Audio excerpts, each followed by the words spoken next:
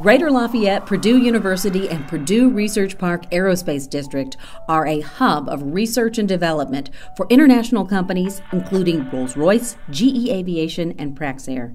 Just minutes from Indianapolis, Lafayette was recently ranked #2 in Forbes' Best Small Cities for Business and Careers for its increased employment and economic outlook.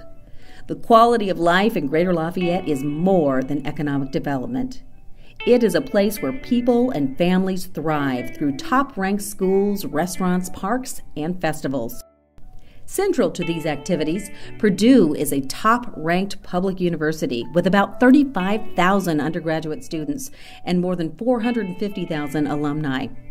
23 astronauts are among the graduates, including the first and last man who walked on the moon.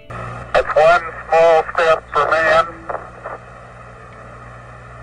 one giant leap for mankind. Amelia Earhart taught aviation at Purdue. Purdue supports and encourages talent, innovation, and startups to stay and thrive in Greater Lafayette. In fact, 44% of Purdue graduates are employed in Indiana. Being here on staff is an adjustment from being a student, but Lafayette has so much to offer. The restaurants, the music scene, we have our own symphony here. There's tons of great parks and trails in the area too. So no matter what sort of things you like to do in your free time, the area offers that. I have made this my home. I think that the companies that we have here in especially the biotech industry, which I'm most familiar with, are some of the leading companies in the world and are doing some of the most innovative things around. So that's number one. You know, at the core of all of it, when you're looking for a job, you want to make the most impact on people's lives. And I think that companies that I'm familiar with here are really doing that and are really leading the charge nationwide in really impacting and innovating. Some of the other things that would really entice people to come here would be to just get people to experience what it's like. I grew up in a big city in St. Louis and did all of the activities and all the fun things to do and all the zoos and festivals and concerts and all of that. And I don't feel as though I'm really missing any of that here. I have many of the same opportunities. I'm doing a lot of the same things, and it's just in a more concentrated area, and I don't have to drive an hour to get there. So Purdue felt like home. West Lafayette felt like home. I felt like after 4 years at Purdue, I knew campus really well. I knew West Lafayette, but I still had a lot to explore in Greater Lafayette. My fiance lives in the Chicago area, and it's funny because 9 weekends out of 10 we end up here doing things in the area because it's easy. The cost of everything is cheaper than it would be in a larger city. It's easy to navigate. The quality of life is high. There are things to do without it being super overwhelming. Yeah, is home to Purdue, and I think that's a huge draw for this area. Obviously, we have 40,000 or so students that come here every year, but not only that, it attracts young professionals as well, and older adults as well coming in trying to find a job here, and the environment here is awesome. You get everything from a Big Ten college, so events, football games, community farmers markets, concerts that they put on, things like that, which is really awesome. But you know, you don't have to go to the big city to find those things as well. So it's a really good place to come live and start a family or set up and start your career here, and finding those opportunities along the way.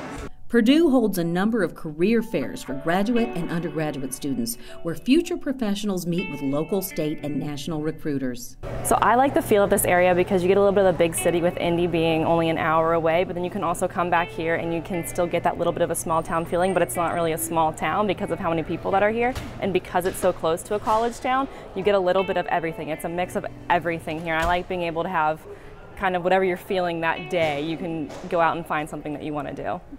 If a highly technical firm came here, one of the big benefits for me or even anyone from a different university is that Purdue University is right here. So continuing education would be really, really easy, and you could do on-campus education as opposed to online, which I'm not a big fan of.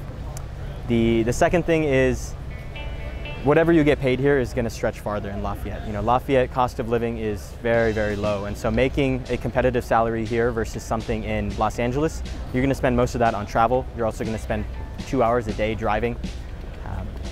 And so there are a lot of benefits to living in a small town, especially next to such a large major research university. Other graduates are founding startups and employing talent from Purdue's alumni pool. Alumni like Michael Berger, who is now a partner in Del Mar Software Development. I think it's a big small town, and so by that I mean there's no traffic, low cost of living. You actually bump into people that you know. And you don't have to have lived here very long for that, so it's that sense of tight-knit community. But especially with the university, you have world-class acts that come into Elliott Hall of Music. You can go watch Big Ten basketball, and like I'm home 5 minutes after. The coach's show is not done on the radio yet by the time I'm home from the games, and so you can take advantage of the things I liked about college, hanging out with friends. And all of that is still, and there's always a newness, because there's always new people coming in. There's a lot of multicultural. I mean, from the restaurants to the people, people come all over the world here, and so I don't have to go all over the world to interact with those people and those kind of events and things. Yeah, I did undergraduate, went straight into a master's degree, and then started Del Mar, the software company, with one of my professors right out of grad school.